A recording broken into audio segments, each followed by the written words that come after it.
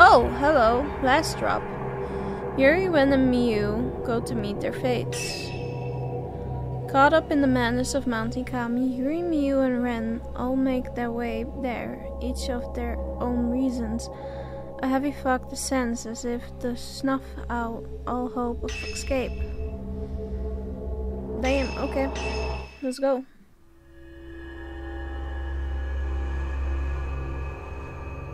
Bride from Black Water. The glow of the dark sun fades away and the sleeping girls regain consciousness. The mountain calls to our three protagonists. Their individual mysteries await resolution. Okay.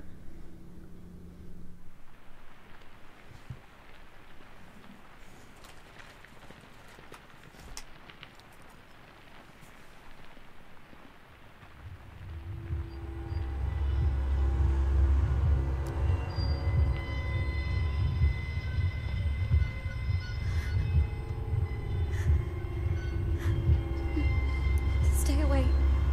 There's nothing here for you.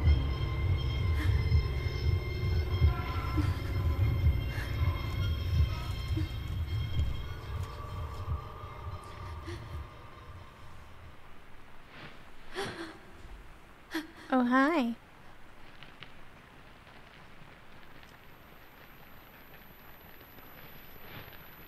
I'm not sick anymore. I'm not sick anymore. I'm not sick anymore. I'm not sick anymore. I'm not sick anymore. I'm not sick anymore. I'm not sick anymore.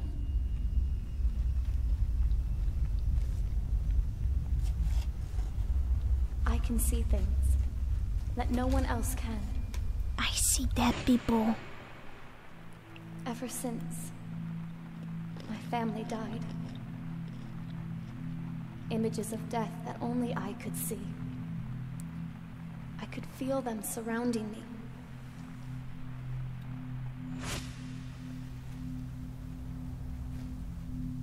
And since then, death has been by my side. That's how I knew where I needed to go.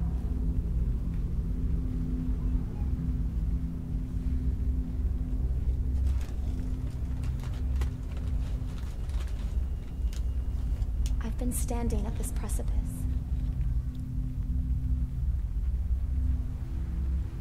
Thinking about whether I should take that final step.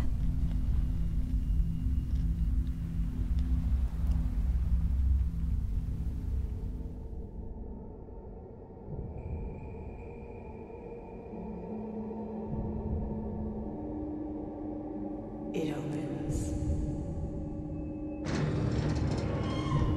Oh, hey, it's the bride lady. Accept me.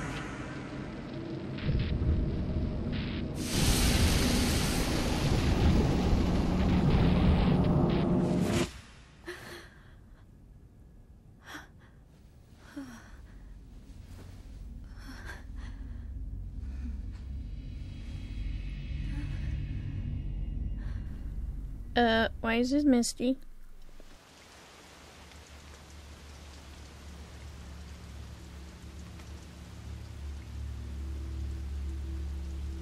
The door's open. The shrine on the water. It's calling me. It's waiting for me. I must go.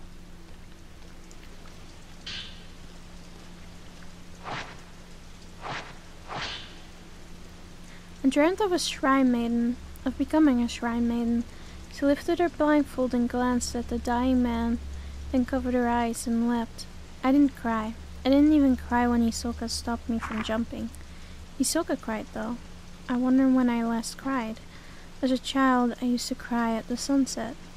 Now when I see the sunset, I just stare, transfixed.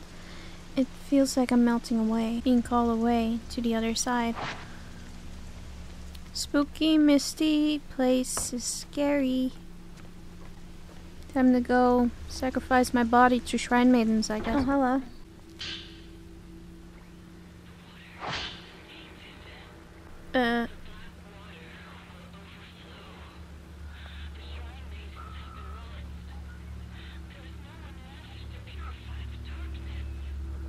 Oh, that's bad.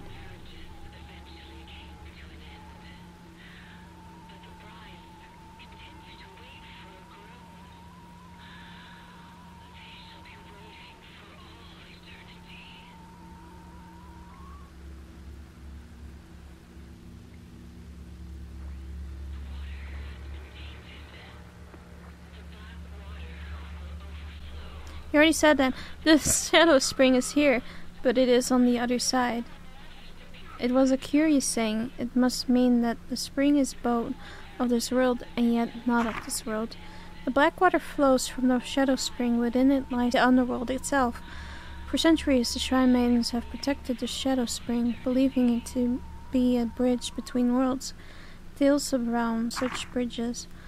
Are there people all over the country protecting these bridges that Mount Ikami does by drowning Shrine Maidens? Perhaps Ose Kurosawa, the last immortal flower, was one such sacrifice. Okay, yeah, I'm coming. Jeez, lady.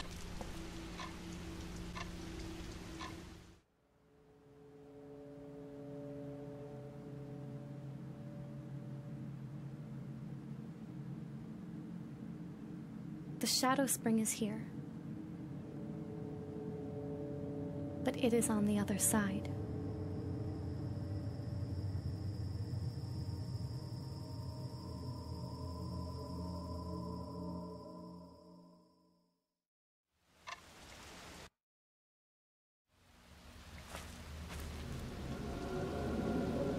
Are you really making me walk the whole way there?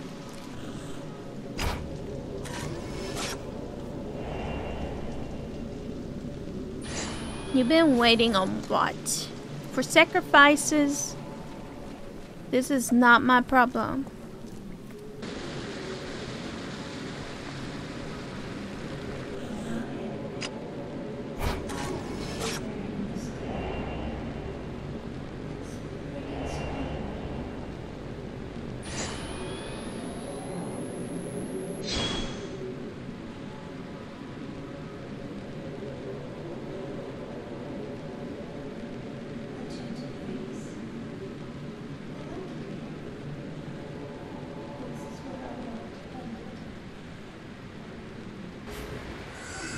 Whoa!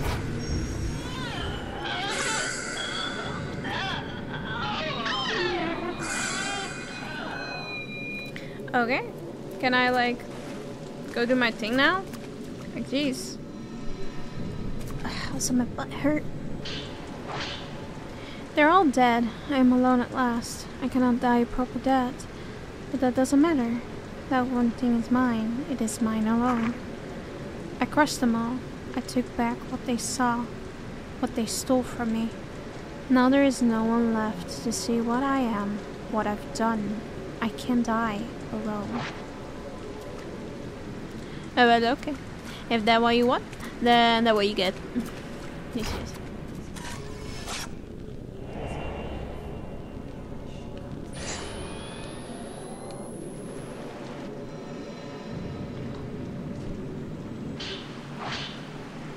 At first a glance is done with a touch or an embrace. By the end, thoughts can be taken into oneself with a look.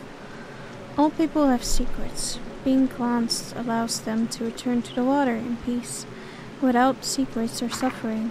I can see you as well. You are fixated with death.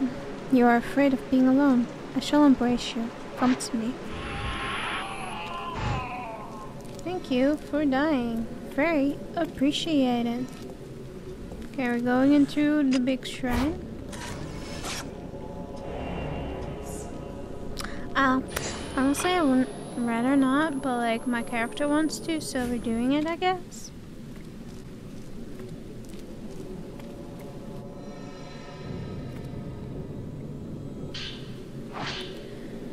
Whenever a pillar crumbles, whenever a shrine maiden falls, the rest of us, bound by water, must take on those emotions. I've glanced so many deaths.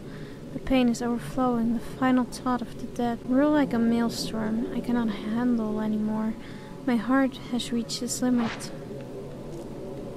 Well, I hope you guys enjoyed, and see you in the next one. See ya. Bye-bye.